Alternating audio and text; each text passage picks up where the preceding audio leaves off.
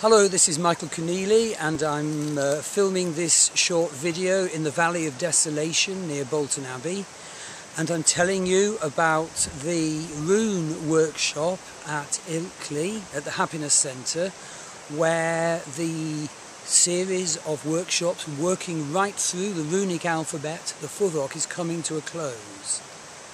The group worked with the energy of the horse rune, Ehwaz. And just briefly, there's great magic and power in this rune. Humanity has had an ages-long relationship with the horse. The horse has shaped our cultures and societies, underpinned our endeavours and achievements.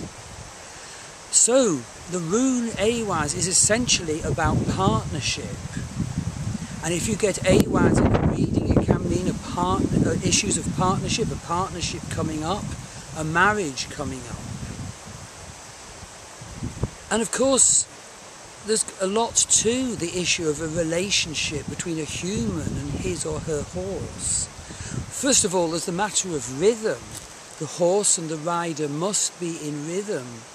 There must be mutual respect and balance, purpose and direction. And secondly, the type of horse that you might visualise can of course be very different. There are different horses for the job.